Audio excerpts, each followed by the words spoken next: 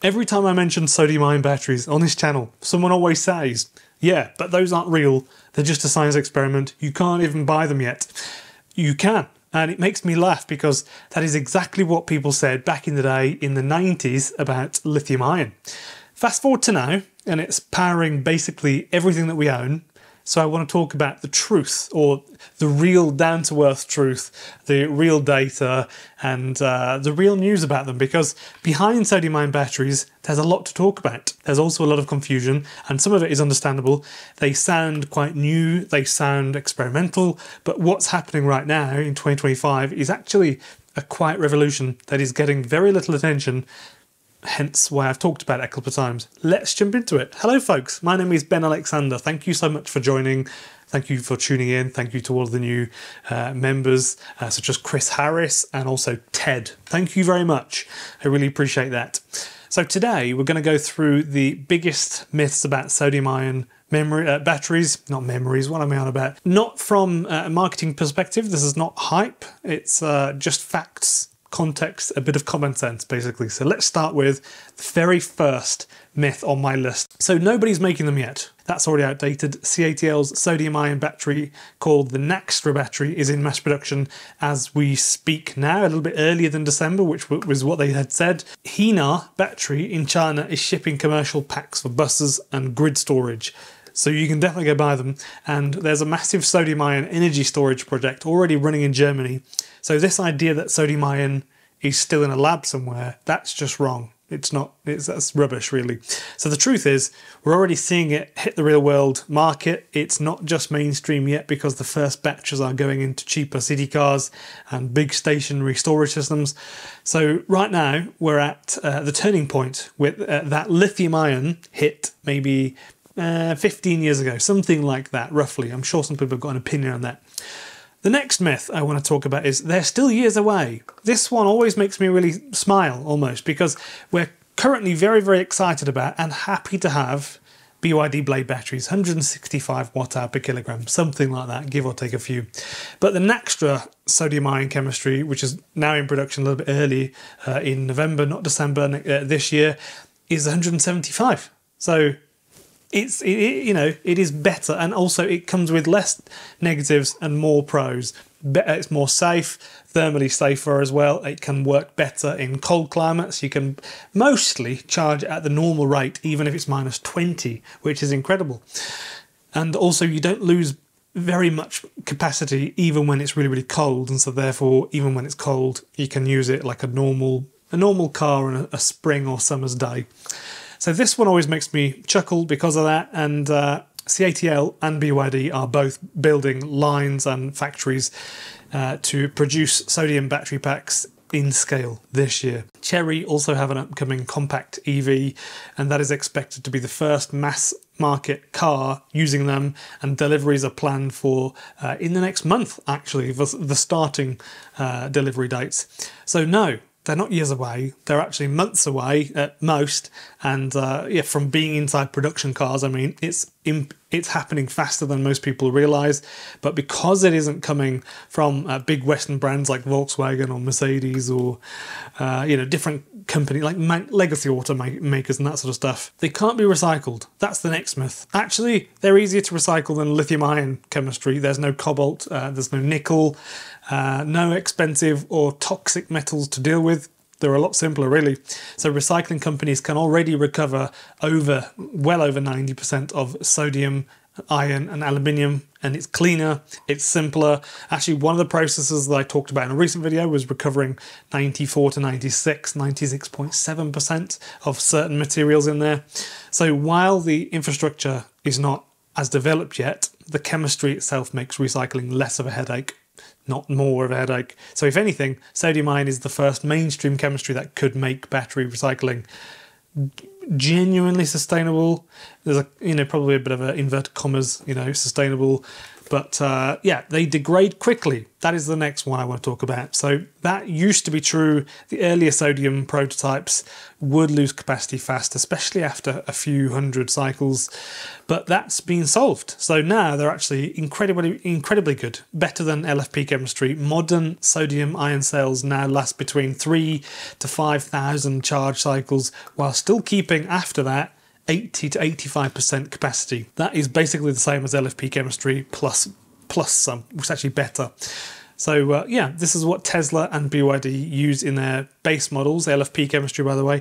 Some lab tests even show better stability at low temperatures, which is a weak spot for lithium ion. So no, they don't die young anymore, basically. If you drive a small city EV with a sodium battery pack, you're probably going to wear out the tyres before the battery. The next myth, they're expensive, aren't they? No, not even close. The whole reason companies like CATL are investing so heavily in sodium ion is because it cuts cost. Sodium is one of the most common elements on Earth. It literally is just salt, and you don't need to dig it out of the politically fragile desert in South America or in, I don't know, somewhere in China and ship it to Europe or refine it in a coal-powered plant. It's just so much simpler to use to produce batteries. Analysts estimate sodium ion packs could drop below $40 per kilowatt hour by 2027, compared with around 60 to 70 for lithium iron phosphate today, which is massive. That's a big deal. And it means that we could see more yachts in Monaco or cheaper cars. One of the two. We don't know yet. So if you care about cheap EVs or them just getting cheaper, then this is an important thing. Sodium ion chemistry might actually be the key to that. The next myth, they'll replace lithium entirely. No, I really don't think so at all. Actually, one of my videos in the next week is going to be talking about this. Sodium ion is not here to kill lithium. It's here to work alongside it. Think of it like diesel versus petrol back in the day. Each had a purpose, and different parts of the world could use different petrol there and diesel over there a little bit more easily, depending on where it's produced or refined and that sort of stuff. Lithium still wins for high energy density, long range, premium cars, but sodium makes more sense for most of us actually to buy for city commuters or budget EVs, home storage batteries. It's cheaper, safer, easier to scale. Probably going to be easier to import and export that as a product as well. So the truth is, sodium ion isn't a competitor to lithium really. It's just a complement or something that will run parallel to it, I think, at least in the next 5 or 10 years. If you care about getting more people driving electric sooner, then this is the chemistry that will probably make that happen.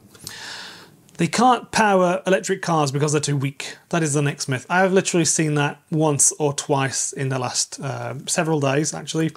So that was a little bit true, actually, a few years ago. Maybe 10 years ago. The first sodium cells had energy densities of around 80 watt-hour per kilogram, which is terrible.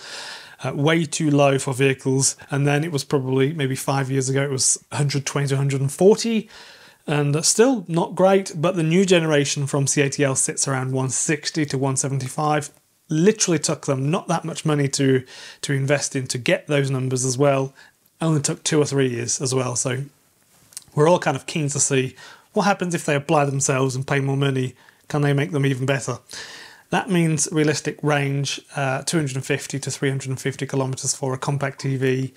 BYD's early sodium ion prototypes reportedly charged from 30 to 80% in under 20 minutes. So not weak at all. It's actually strong enough for 90% of the trips that people do every week. Sure, you're probably not going to be driving from Sydney to Perth in a charge, but that was not really what, that's not the point. That's not the aim, really. So, and the next myth is sodium ion batteries are brand new technology. No, this is the biggest misunderstanding of all. Sodium ion is not new. It was invented in the 70s at the same time as lithium ion, actually, and but in a different place, but in the same sort of period of time. It just didn't take off then because energy density was too low. Nobody needed a cheaper alternative. And as lithium got more expensive and demand exploded, researchers circled back to sodium and said, we can fix the old problems. Let's have a go at that. We can save some money, I reckon. So what you're seeing now is not some wild experiment. It's decades of quiet R&D finally coming to fruition. There have been things sat there, but nobody really looked at it, I don't think, in the last 10, 15 years. And then CATL in 2020, 2021, they started putting more money into it. And then they really did actually try to do some stuff with it in 2022.